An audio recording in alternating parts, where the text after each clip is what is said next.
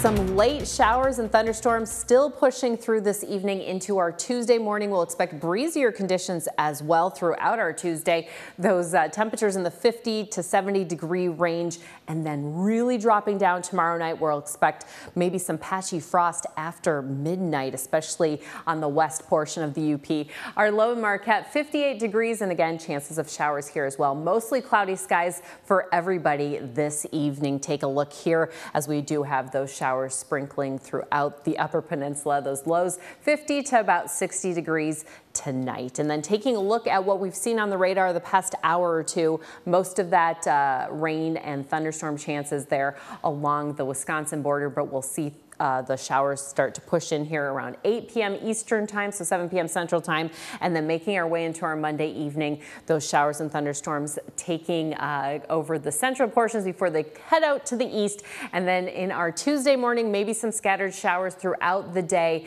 and we'll expect any lingering showers to clear out after about 7 p.m.